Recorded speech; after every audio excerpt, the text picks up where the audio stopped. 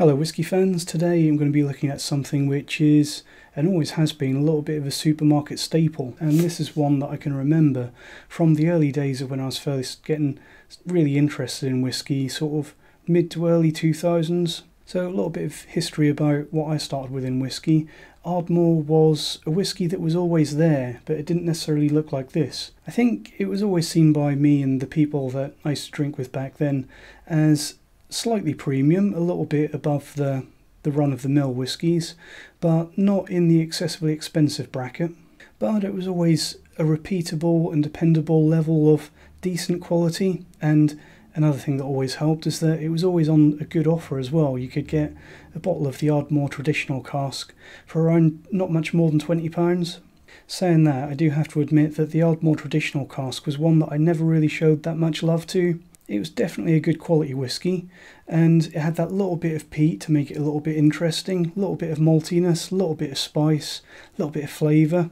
And the original Ardmore traditional cask, it was one of the first whiskies that I was really experienced to that was bottled at a full 46% ABV.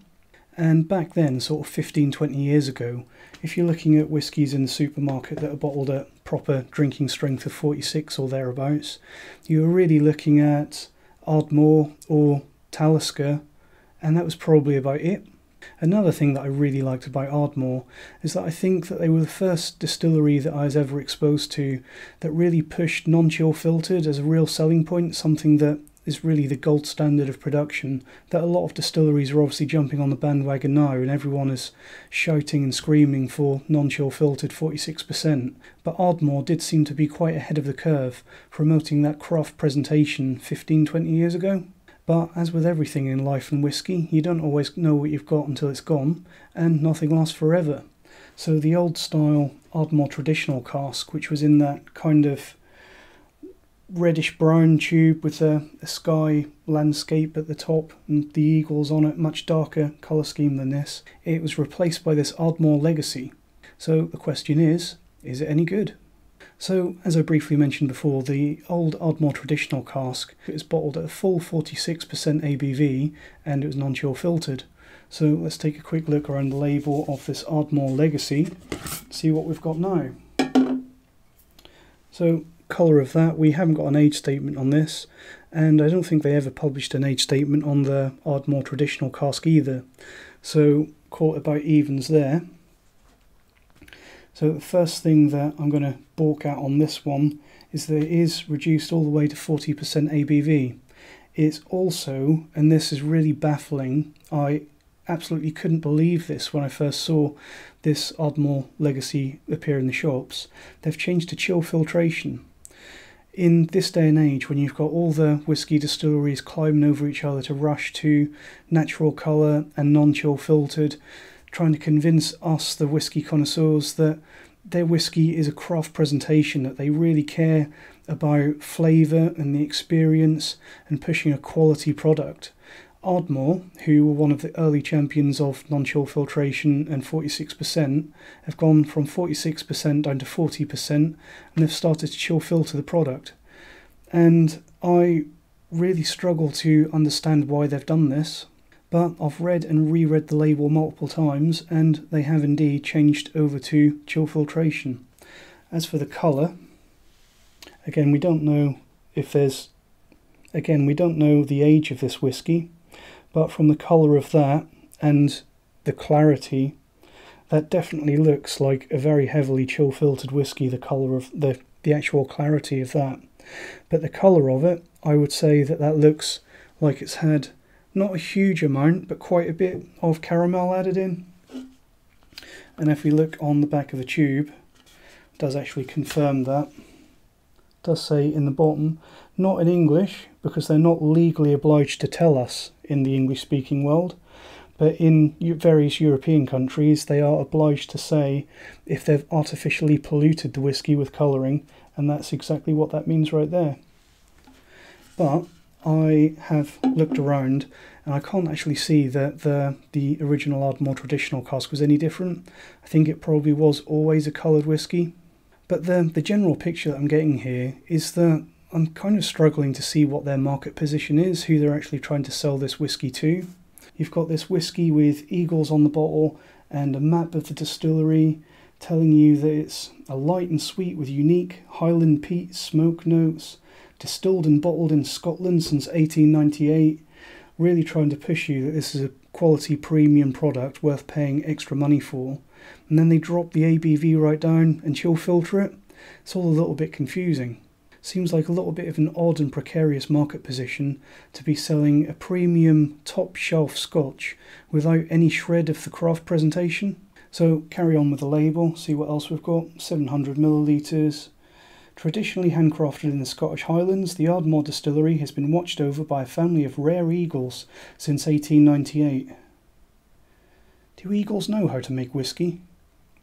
One last detail from the tube, the distillery is actually situated in Kennethmont, Aberdeenshire, which I believe is just east of the region that you need to be in to call your whiskey a Speyside. I do feel that the style of Ardmore, if they had the option of classing their whiskey as a Speyside, they'd probably choose to go with the Highland label. So let's get some in the glass and see what it's like. So 40% chill filtered Ardmore Legacy. Here we go. There's actually something about this one that reminds me a little bit of Bowmore, and it's not so much, well, there's a little bit of similarity there in the fact that it's a lightly peated whiskey, but it's more the fact that this whiskey is so middle of the road. There's a little bit of peatiness, there's a little bit of sweetness, a little bit of maltiness, a little bit of age, but not too much of any of them. It really does seem like a whiskey that is almost afraid of being any one thing. There is definitely some peat to this though, at least on the nose. And I must say it's actually quite a nice peatiness. It's a rather damp, peaty, damp grist note. A little bit of caramel, a little bit of wood spice. Rather nice caramelly malt aroma on the nose. Some nice cereally gristiness. Actually works well that you've got some really nice toasted oak notes in there. Now I do wonder if that's coming over from some quarter casks, because a big thing about the old Ardmore traditional cask is that another of their selling points was that they matured the whiskey in quarter casks, which I think they were one of the earlier distilleries to do that, to add a little bit of maturity and a little bit of wood influence in a bit less time. Now I do notice that in this Ardmore Legacy there is no longer any reference to quarter casks, so I don't know if they're continuing to do that or not, but that toasted oak wood spice note makes me think that they possibly are, but maybe not to the extent that they were. Getting some rather nice but faint fruity lemon lime notes, and a little bit of an acrid antiseptic bandages note, but again definitely not a peat bomb, but it's a pleasant but light peat influence on the nose of this one. I hate to say it, I really hate to say it, but I think the best way to describe the nose of this whiskey is easy drinking, easy nosing. It's an easy, inoffensive whiskey, and there's no more damning or spiteful way to describe a whiskey than inoffensive, is there? Let's see how it tastes. So the first thing that you get on the palate of this one is more of that damp, peaty gristiness. It's actually a little bit Laphroaig in that, you know how in a lot of the younger Laphroaigs you get a mix of some sweet vanilla and some really damp, dirty, not necessarily smoky or ashy, but a really damp, gristy peatiness. And you're getting a little bit of that in this one, but it's really a Laphroaig light. Really a Laphroaig very light. Just going to have a little bit more.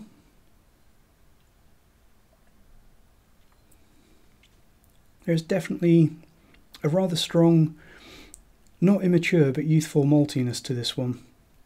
Rather a caramel malt note with more of that sweet lemon and lime character that I had on the nose. And that maltiness, one thing that I will say works really well on this one is that the maltiness, sort of those toasted cereal notes, go really well with that toasted oak wood spice character. But on the other hand, and to the detriment of this whisky, I do have to say that the peat does seem a little bit forced, seems a little bit shoehorned in, a little bit of an afterthought. And the palate on this one, and especially the late palate, is very watery. It's really lacking in body on the palate, and it really dies off quite drastically towards the end of the palate in the finish. And I think this is really, it's one of those whiskies where it smells quite nice, and then you get around to tasting it and you realise that it's quite underpowered. And in that sense, I think it's really defined by what's not there a lot of the time more than what is, and that's a bit of a shame. So the whole progression on this one is something that I often see in your 40% whiskies, and I think this could be quite a lot better if it was still bottled at the 46% ABV. But my problem with this whisky is, smells quite nice, the early palate is quite nice, and then it gets slowly worse, and the late palate is more disappointing than the early palate, and the finish is just quite watery, quite mild. It's got a little bit of wood spice lingering on the late finish, and I think if it wasn't for that, there wouldn't be much there at all, because the finish is quite weak and quite simple. So all in all, the grade I'm going to give this one, it's going to be a C-. So in my marking scheme, that's the lower end of good. So it's not a disappointing whiskey if you hadn't paid for it. If it was a gift, then fantastic. But unless you get it on offer, I don't think that it's worth the money, sadly. I'd say it's good, it's pleasant, but it's mild. And I think if you can get this on offer in the low 20s of pounds, then I'd say that the price probably matches quite well with the price point. The main problem that I've got with this whisky is the ABV. I think that by lowering the ABV, they've really killed a lot of the flavour. And me personally, I'm all for moderate and safe, or safer drinking, everything in moderation. But with this whisky at 40%, I do find that I'm having to take larger sips, almost gulps, to get the same amount of flavour that I would if this was bottled at a full 46%. And that's absolutely not what I want. You might find that a lot of the reason why they've dropped the ABV on this one, it's the same reason why a lot of distilleries drop the ABV, and it's the same with beer as well. It's the reason why a lot of beer tends to be on the low side in terms of strength until you get up into those premium beers. It's tax. It's not just that they want to make their alcohol stretch further, although of course they do like that, but the way that the UK government, at least, and to a lesser extent it's the same situation in America, the way that the governments tax these things, it's a set amount of money to pay per unit of pure alcohol.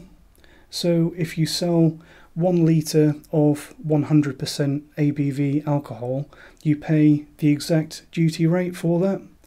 If you make the bottle smaller, or if you make the contents weaker, you're selling less pure alcohol, so you pay a lower rate of flat rate duty. And that's something I have a serious issue with, because by doing that, the government will tell you all day long that they're doing it for your interest, for everyone's interest, because they're getting all of us to drink less of these harmful, horrible, poisonous chemicals that we all insist on drinking, that the government insist on selling, that the government insist on allowing these companies to sell. I don't know why. But when I'm drinking this, and I find myself taking a slightly larger sip than average, it just makes me wonder, has the entire system gone a little bit crazy? I'm just sure that it's not what the government and HMR, well, it probably is what HMRC want, but it's not what the government and the Chief Medical Officer of the UK, and it's not what I personally want, to be taking larger sips and getting closer to drunk just to get the flavour experience that I want. Anyway, I'm going to step down from my soapbox now and call it a day on this review, and next time we'll be looking at something else. Cheers.